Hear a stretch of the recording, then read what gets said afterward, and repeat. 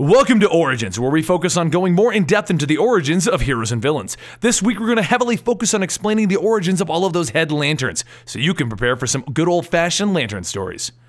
Ever wonder about the leader of the Red Lanterns? How he was deemed to have so much rage that he could be deemed the embodiment of sheer rage? Things begin with Cronus sending the first intergalactic police force into a rogue rampage.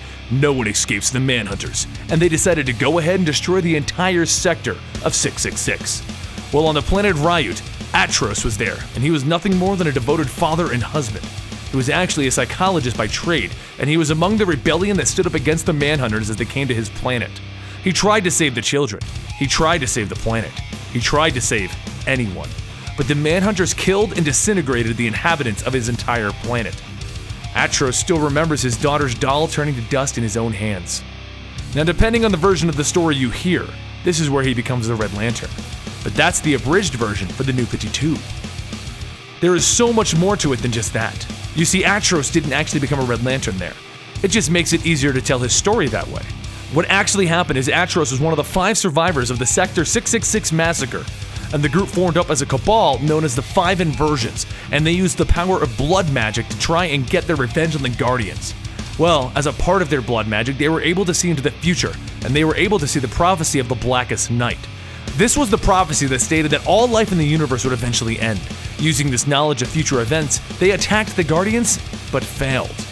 As punishment, they were imprisoned on the planet Yasmalt for an unknown amount of time.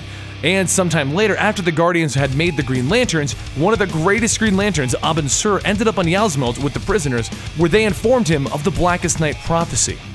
He became obsessed with this knowledge and decided to research it himself by taking Atrocitus, who was now going by the name Atrocitus, with him to the supposed start of the Blackest Night prophecy, Earth. It was there that Atrocitus got free and mortally wounded Abin Sur, causing him to crash and pass his ring on to Hal Jordan.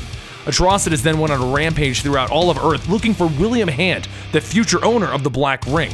And he was going to succeed from a device that he created from dismantled guns, but the newest Green Lantern, Hal Jordan, and his trainer Sinestro came and stopped Atrocitus before he could kill William Hand.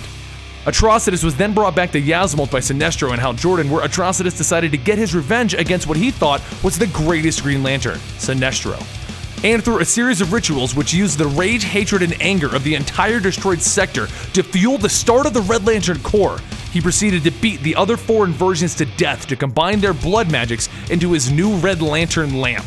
And this allowed him to become the first Red Lantern in the universe. He then used his blood magics and the knowledge of the prophecies to instill fear into the Guardians and become one of the greatest enemies of the Green Lantern Corps.